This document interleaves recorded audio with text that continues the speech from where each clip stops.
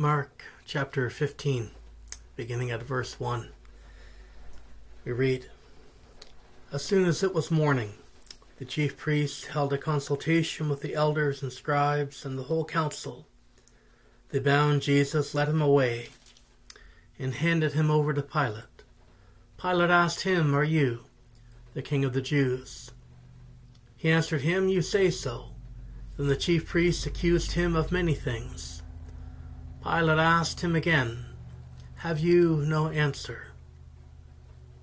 See how many charges they bring against you.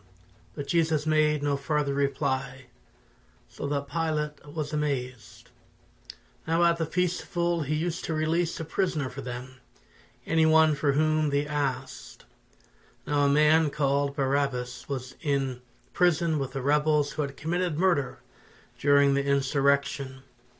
So the crowd came and began to ask Pilate to do for them according to his custom. Then he answered them, Do you want me to release for you the king of the Jews?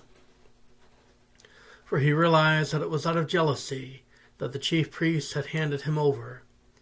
But the chief priests stirred up the crowd to have him release Barabbas for them instead. Pilate spoke to them again. Then what do you wish for me to do with the man you call the king of the Jews? They shouted back, Crucify him. Pilate asked him, Why, what evil has he done? But they shouted all the more, Crucify him. So Pilate, wishing to satisfy the crowd, released Barabbas for them. And after flogging Jesus, he handed him over to be crucified. Then the soldiers led Jesus into the courtyard of the palace, that is, the governor's headquarters, and they called together the whole cohort. They clothed him in a purple cloak, and after twisting some thorns into a crown, they put it on him. And they began saluting him, Hail, King of the Jews! They struck his head with a reed, spat upon him, and knelt down in homage to him. After mocking him, they stripped him of the purple cloak and put his own clothes on him. Then they led him out to crucify him. May the Lord bless this reading of his word. Jesus has prayed, and Jesus has been betrayed. Jesus has been tried in an inappropriate, not legal way. A decision has been made. Jesus has been arrested. He's been accused, namely blasphemy, for answering when asked, Are you the Messiah or the Christ, the Son of the Blessed One? And Jesus said, I am. But there were a lot of other accusations leveled against Jesus, a lot of false testimony and false witnesses. And then we have Peter's denial, denying having any understanding of who Jesus is. All of this has happened in the night.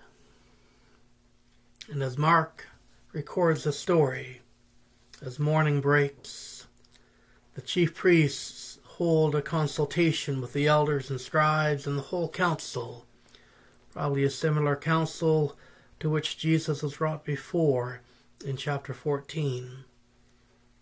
Jesus is bound and led away, handed over to Pilate. And Pilate asked him, Are you the king of the Jews? This is a question which gets asked in a mocking way, or in a way to instigate the crowds within Mark 15. Are you the king of the Jews? It's fascinating that Jesus was a king, the King of Kings, yet he did not come to set up an earthly kingdom. He was the Messiah, the Christ. He was the King of the Jews in the sense that he was the one, the anointed one, the prophet. But in that regard, he is also the King of all. Are you the King of the Jews? He answered him, You say so. Then the chief priests accused him of many things, and again many of the accusations that are brought against Jesus are not worthy of death. But this is what they were looking for. But the blasphemy that if Jesus is not the Christ that was recorded and stated earlier was enough to have him handed over to be crucified. So it's here before Pilate. The chief priests bring many of the accusations against him. And Pilate asked Jesus again, "Have you no answer? See how many charges they bring against you." But Jesus made no further reply. Pilate was amazed. I wish we knew more of what was going on in the hearts and minds of some of these people in Mark's account. But Pilate is amazed by the silence of Jesus. Then we have a custom recorded in verse 6 and following that at the festival, that it was customary, it appears, to release a prisoner for them, anyone for whom they asked. And what is going on in the mind of Pilate is that he plans to hand, we assume, Jesus over to them, to set him free. But we get an insight in verse 7 that a man called Barabbas was in prison. He was there for insurrection in a situation in which some people had died. The name Barabbas is potentially interesting. It could be Bar-Abbas, Bar-Abba, the son of God, or son of the Father, or Barabbas, which would be son of a great one, or the great one. There might be some intention here in the gospel accounts of this name, Barabbas, the son of a great one, or the son of the Father, when in reality it is Jesus Christ, who is the Son of God. But regardless, Barabbas is in prison for murder, for insurrection leading to murder. The crowd came and began to ask Pilate to do for them according to the custom, which was to let one person go. And again, as we noted, Pilate answered them, "Do you want me to release for you the King of the Jews?"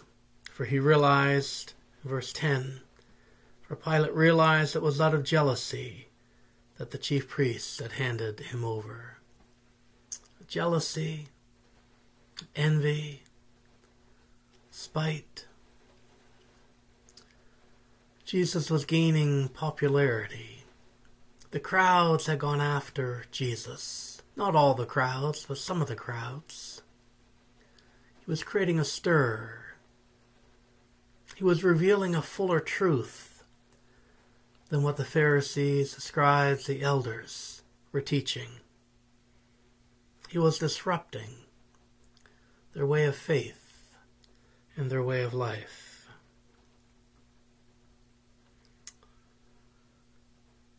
"Do you want me to release for you the King of the Jews?" But the chief priests in verse 11 stirred up the crowd. Here we have another crowd. This is not the crowd that has gone after Jesus in a good way, but one that has been set against him. The chief priests stirred up the crowd to have him release Barabbas for them instead. Pilate spoke to them again. "Then what do you wish me to do with the man you call the King of the Jews?" And here again there's a instigating or a stirring up, if you will, of the crowd by saying that you call him the King of the Jews. They did not see Jesus as a king, especially not their king. They shouted back, "Crucify him." And Pilate, we get an insight just slightly in Mark's Gospel of the impossible situation he has been put in when he replies to the crucified Jesus with, "Why? What evil has he done?" Pilate does not see Jesus as worthy of crucifixion, worthy of being put to death, and that's so interesting. Crucifixion, outside of being tremendously painful, was a form of death that suggested that one had been betrayed and or abandoned by God.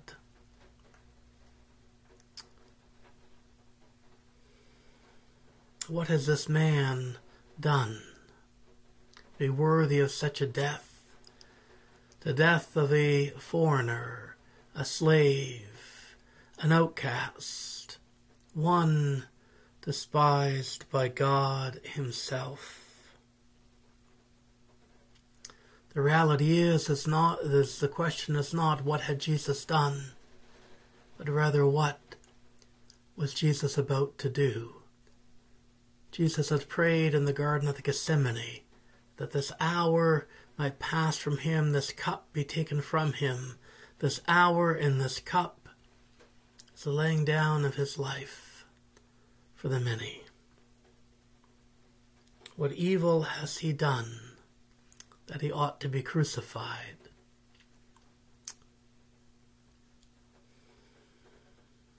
But they shouted out all the more, "Crucify him."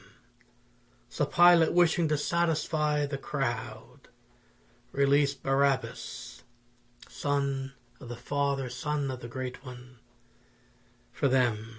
And after flogging Jesus, he handed him over to be crucified. Then the soldiers led Jesus into the courtyard of the palace, that is, the governor's headquarters, and they called together the whole cohort. They clothed him in a purple cloak. And after twisting some thorns into a crown, they put it on him.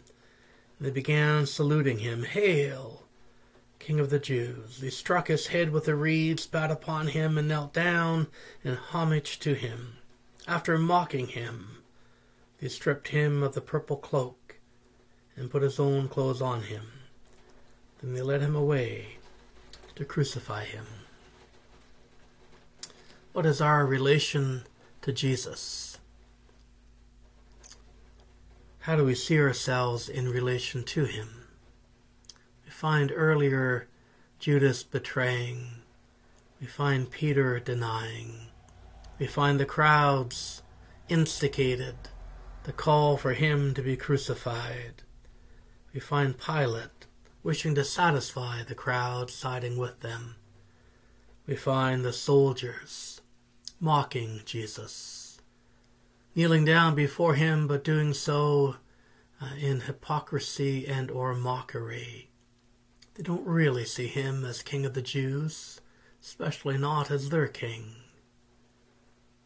How do we see Jesus? Do we see him as one rejected by God? Do we see him as one despised? Do we see him as one who has done evil, deserving death? Or do we see him as one, as is recorded in the Gospel of John, chooses to lay his life down for the sake of others, because he is the righteous one? Jesus was building a different kingdom as King of Kings and Lord of Lords. What does it look like for us in our lives? Though in the appearance of people and of this world, to maybe be seen as despised and rejected, to know that that's only the case in the eyes of the world, but in the eyes of God, we are right where he desires us to be, in his will, as a servant of this world, laying down our lives for the sake of the building of another kingdom.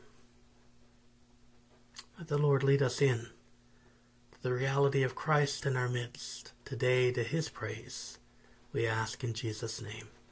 Amen.